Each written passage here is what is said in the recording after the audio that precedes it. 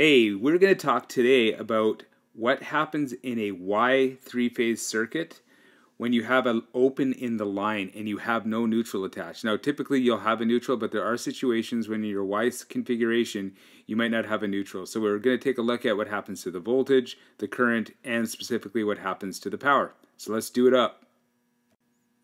All right, just to give us some context here, we have three phases coming in, and you notice with the lightning bolts here, that's a broken line. So what's going to happen here is we have got three loads, because we've got the resistors here, connected in a Y configuration, and it looks like this line here will not be getting current to nor from it. So let's start assigning some values to that. All right, let's start with a 208 volt supply, which is pretty typical. We've got 10 ohm resistive loads. Now, with a broken line here, the 10 ohms doesn't change. So let's just make that one thing clear. I find that happens a lot when I discuss this stuff. Some people think that, oh yeah, we don't have 10 ohms there anymore. Well, 10 ohms is a physical property of the resistive element. So it's going to be there regardless of whether we have voltage or current or not. Now here's where the trick happens. Typically in a three-phase circuit, when you have a Y configuration, your phase voltage is different than your line voltage. So here's our phase voltage of 208, and typically in a three-phase situation, you would normally see 120 volts here and 120 volts here and 120 volts here. But we're no longer in a Y configuration. Basically, for all intents and purposes, this leg is useless. So what we end up having here is 208 volts from this line to this line. I'm sorry, I'm not getting my lines working here. This line to this line. And what will happen is it'll go down through here, and because this is open, it's going to ignore it, and it will go through these loads here. So what we have is two resistors in series with each other.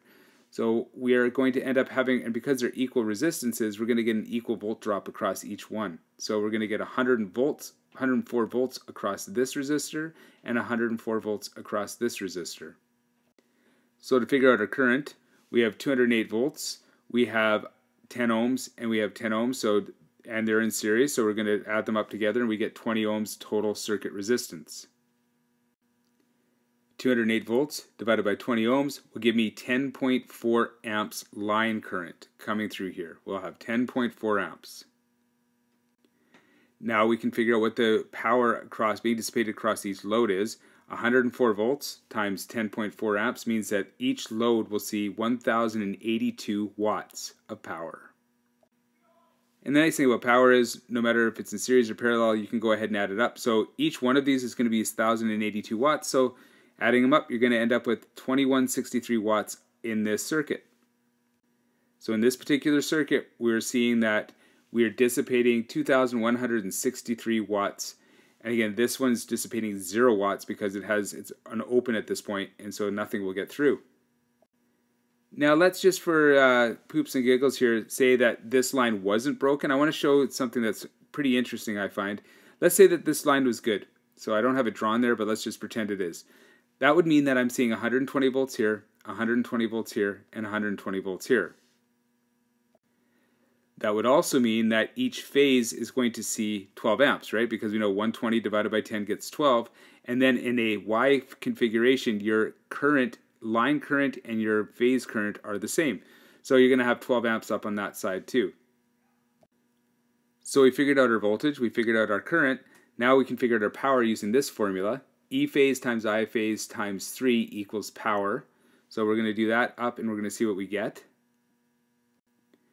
We calculate that out, 120 times 12 times 3, which is the formula for power in a three-phase circuit, gets us 4,320 watts. So with all three legs now, we get 4,320 watts. When this leg was open, we got 2,163 watts.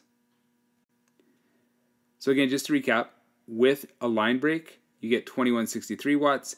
With no line break, we're seeing 4320 watts. And if you do the math, that works out to be 50% of what it was before. So with a line break in a Y configuration, your power is going to drop by half. And that's basically all that really has to go through it. That's just kind of a walkthrough of why it's 50%. We'll see that with a neutral situation, you end up with 66%. But with no neutral, we end up with 50%. Hope that was useful. As always, if you're liking these videos, please do me a favor and hit the subscribe button down below. It gets the word out. Maybe hit that little notification bell because I try to release a video a week and you don't want to miss them, all this electrical goodness. If you're wanting some more information, you're always welcome to go over to theelectricacademy.com. And if you ever need to reach out and get a hold of me, I am always available at chad@theelectricacademy.com. Stay classy and we'll talk to you soon.